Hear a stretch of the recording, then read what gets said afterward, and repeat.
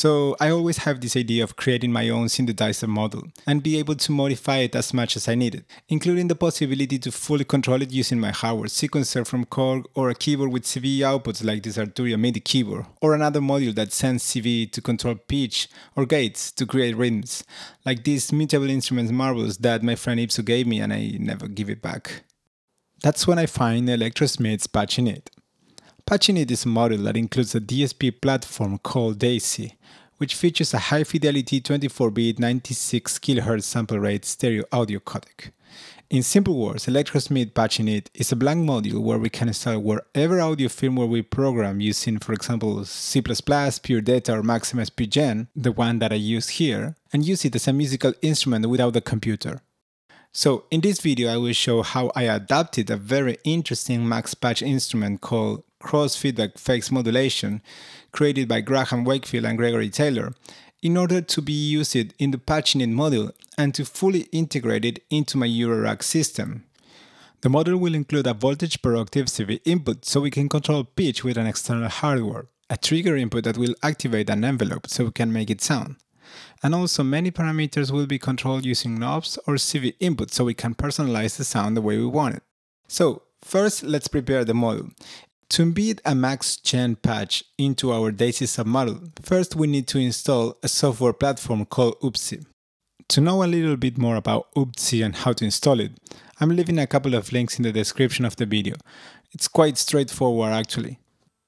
Once you have Oopsy installed, you will be able to open the examples provided as well as the Oopsy templates. So let's begin with the module.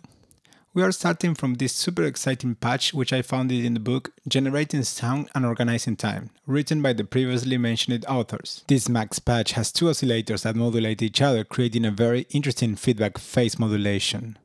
Okay, so let's begin. I open up this specific patch that I wanted to adapt, but you can actually use any of the gen examples provided in Max and adapt it in the same way. Now let's listen to the original patch in Maxim SP.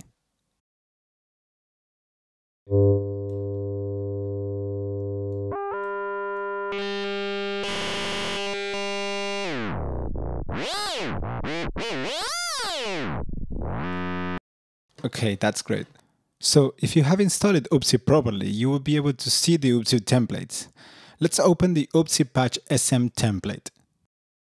The original patch works great on Max, but we need to write this in the new Patch SM template, with the requirements needed to make it functional.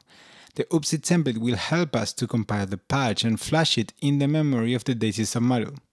We can see that both patches have a gen object inside. So we can copy the content of the gen object from the original patch and pass it into the gen object of the template patch.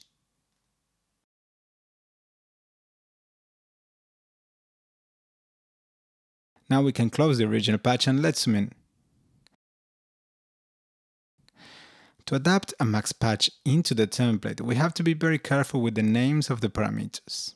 The Daisy patch requires that every parameter has a special name and number, so once we flash it, each parameter will correspond to the specific knob, input or output of the module. Let's take a look at the parameters of our module. In 1 and 2 are audio inputs, then we have parameter CV1 until parameter CV8. 1 to 4 correspond to the knobs, 5 to 8 to the CV inputs. Finally, there are 2 gate inputs. Then we have audio output 1 and 2. Out 3 is our only CV output, and out 4 is the module's LED. Finally, we have 2 gate outputs. So now we need to rename the parameters of the patch passed it to the names of the template. That's the easiest way to set up the gen object. There are 7 parameters that we need to rename. Parameter Hertz is the main pitch of the patch, and as I said before, I want to be able to control the tuning with an external hardware, so we will rename it parameter CV8, which is the CV input number 8. This patch has 2 phasers, and they modulate each other. The pitch of each phaser can be controlled from parameter modulator 1 and 2. I want to control modulator 1 with knob 2, so let's rename parameter CV2. Modulator 2 will be controlled by the CV input number 7, so I can modulate it with another module of my Eurorack, like with an LFO, for example. Parameter index 1 and 2 control the amount of modulation between them. The number of knobs of my module are limited, so I decided to control both index with the knob 1. So let's rename it parameter CV1 and connect both cables to it. Before each output there is a filter. They are independent between them, but again I will use the same knob to control both. So let's rename it parameter CV3. So again, this object will control both filters.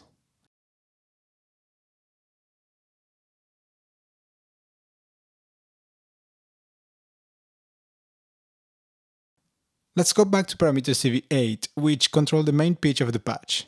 There's an important issue here, which is the main reason why I'm doing this video. CV8 will receive voltage from an external instrument or module.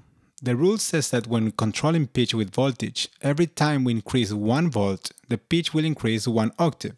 But pitch is a logarithmic scale, and we are using a linear scale to control it. So, more complicated math is required to translate from the linearity of 1 voltage per octave and the logarithmic scale of pitch. If you want to read the full explanation of this math, you may find it in Gaylord Dewald website. I will leave a link in the description, but for now the easiest way to write this function will be 55 multiplied by the frequency multiplier to the power of, open brackets, volts plus the adjustment, close brackets. 55 is the lowest La note that the module will play. The frequency multiplier is always 2. Volts are obviously the volts that the module will receive from other hardware when trying to control the pitch. And the adjustment is 0.25 in order to adjust the lowest La note to a Do note instead. Again, Gaylord Dewald explained much better than me, so take a look at his website. So how we write that equation in Max? Well, we need to raise 2 to the power of the input voltage, but first we need to add 0.25 to that voltage. We create the plus 0.25 object, and then exp2 object raises 2 to the power of the input that we connect. Then we need to multiply the result by 55, and that's it. We connect both outputs as they were connected before. Before checking that everything works fine, let's specify the minimum and the maximum amount of this parameter. The DC submodule can receive from -5 to 5 volts in each input, but the sequencer and the keyboard goes from 0 to 10 volts, so we can set up a minimum of 0 and a maximum of 5. To check out what we are doing is right, let's connect an out 3 here and check it in the main patch. If it is correct, when we input 0 volts, the output should be 65.40. When we input 1, 130.81. 2, 261.63, 3, 523.25, 4, 1046.5, and 5, 2093. Now that I make sure it's working fine, I will erase the out 3. Next, let's add a minimum and maximum to each parameter. I will do it according to what I already tested, and I know that it works fine to me. But feel free to change it as much as you want it.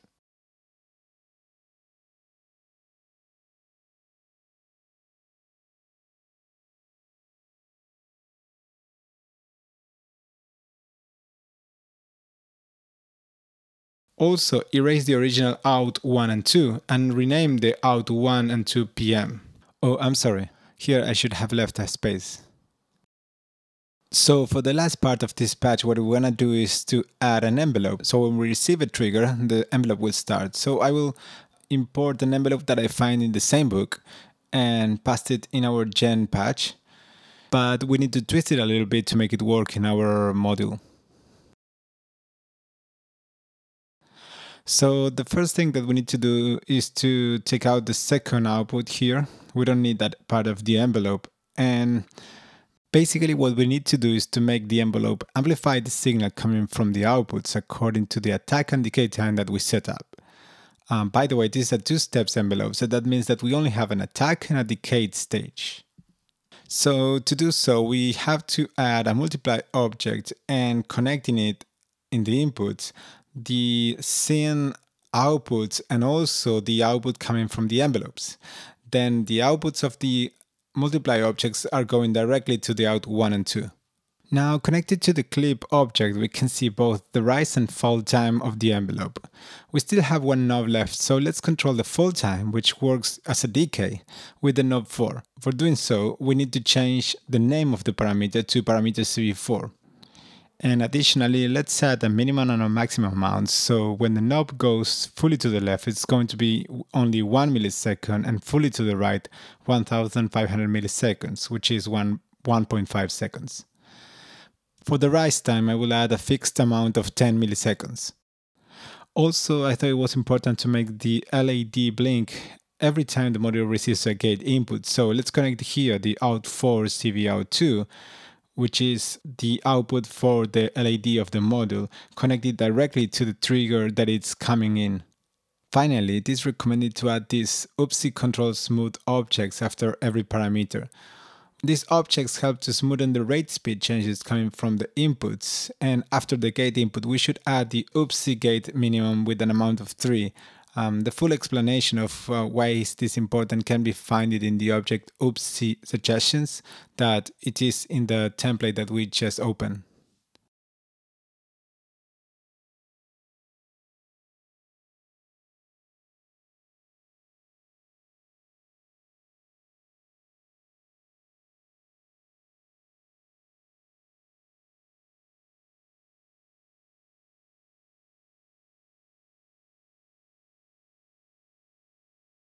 Here I think I forgot to rename the gate input, so let's change it to parameter gate 1.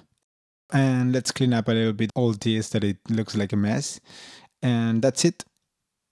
Let's try it.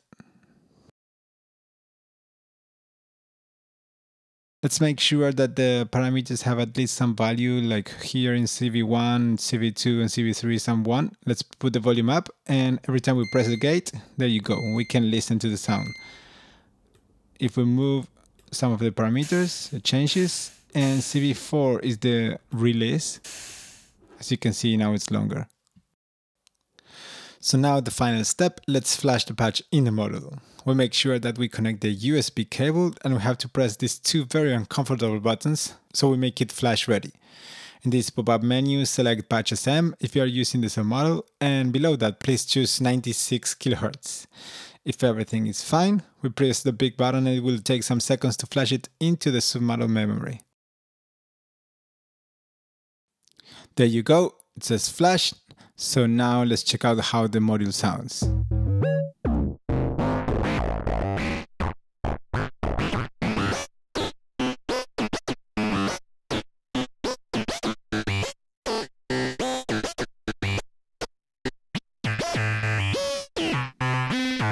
Okay, it works perfectly well. We are sending gate, CV and modulation CV signals to control the module.